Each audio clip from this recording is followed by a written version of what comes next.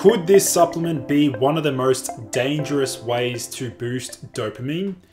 In this video, what I'm going to do is take a look at the potential dangers associated with using Mucuna Pruriens as a means of boosting dopamine. So for those of you who are brand new to my channel, my name is Lucas, the founder of Ergogenic Health, and my mission is to bring you the most cutting-edge health information that you'll struggle to find on Google. So please do me a favor and like this video, as it does help with the YouTube algorithm. So ultimately in today's video, what I'll do is take a look at the consequences associated with using Mucuna Pruriens as a supplement or a nootropic to boost dopamine. Mucuna Pruriens is commonly known as velvet bean and has been traditionally used in the traditional Ayurvedic medicine system in India for thousands of years. And if we have a look at the historical applications for this particular herbal medicine, there are very strict and extreme certain scenarios where they would actually deploy Mucuna Pruriens as a medicine to treat various types of diseases. Now, what we're seeing today is a lot of people are leaning towards Mucuna Pruriens as a way to boost dopamine. And what I'm here to show you are the potential dangers associated with doing so. So why is Mucuna Pruriens so dangerous to boost dopamine? Well, it all comes back to the simple pathway associated with the production or the synthesis of dopamine. One thing to bear in mind is that dopamine formation actually starts from the very beginning substrate of L-phenylalanine, which you can see at the top of this diagram. Now, L-phenylalanine is an essential amino acid, which means that we find this in protein-rich foods. From phenylalanine, it then gets converted into tyrosine, and this is via phenylalanine hydroxylase. Then from tyrosine, you can see it goes to DOPA via tyrosine hydroxylase, and then aromatic amino acid decarboxylase, which eventually converts DOPA into our substrate, our favorite dopamine. Also factor in that dopamine can then go down other sequences and different pathways to eventually norepinephrine and epinephrine. And so my whole premise here is around the dangers associated with using Mucuna in this sort of context. Because Mucuna Pruriens is so rich in L-Dopa, it's a naturally occurring source of L-Dopa, it contains L-Dopa. By substituting, or I guess supplementing the brain with pure L-Dopa, we're bypassing two critical enzymes, phenylalanine hydroxylase and tyrosine hydroxylase. And so by bypassing these critical enzymes, it's almost like nuking or just, a suicidal way to release dopamine or to accumulate dopamine in the brain. So what ends up happening is that it sort of down-regulates the production of these critical enzymes.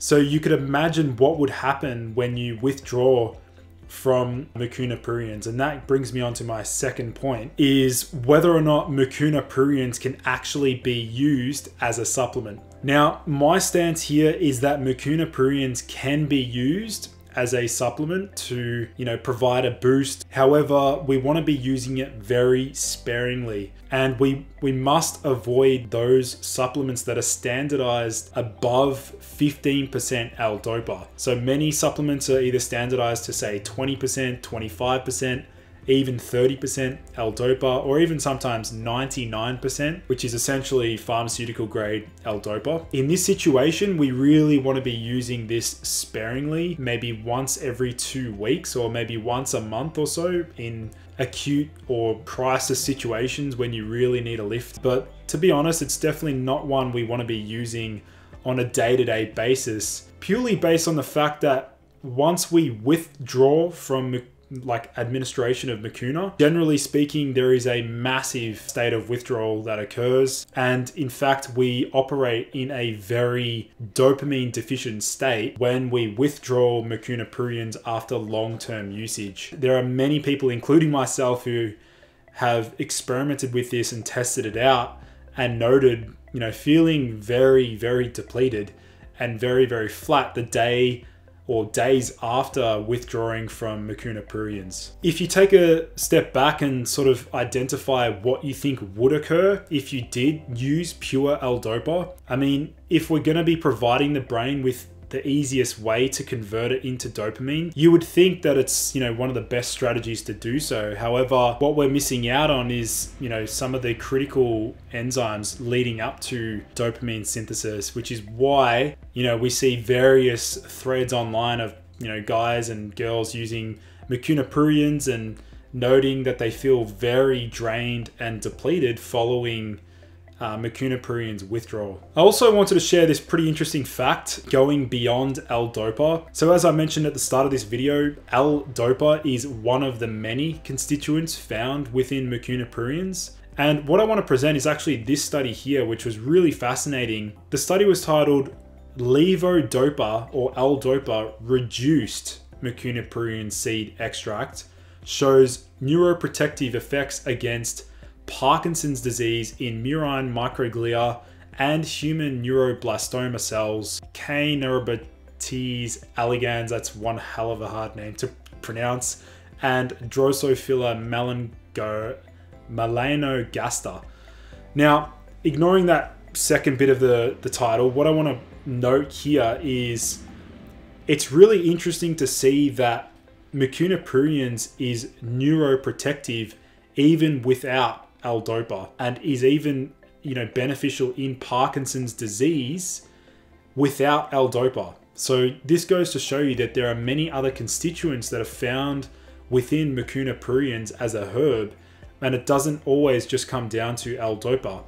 Perhaps there's other compounds that can help to, support dopamine synthesis or help with, preserving dopamine neurons. So this is really, really fascinating research, and it goes to show us that we need to factor in other components within these herbs, that it's not just one single isolate when it comes to treating various diseases. So obviously you're probably wondering now some other alternatives to Mucuna Pruriens. If you haven't already checked out my video, I'll leave a card up here where I talk about the supraphysiological dopamine stack. I put together this particular stack to boost dopamine. And again, if you want to know more about various nootropic stacks, or you want a customized nootropic stack, please do check out the links in my video description where, I've started formulating personalized and customized nootropic stacks for people based on their particular goals. Just a recap of this, the supraphysiological dopamine stack. We had TTFD at a dosage of 50 milligrams,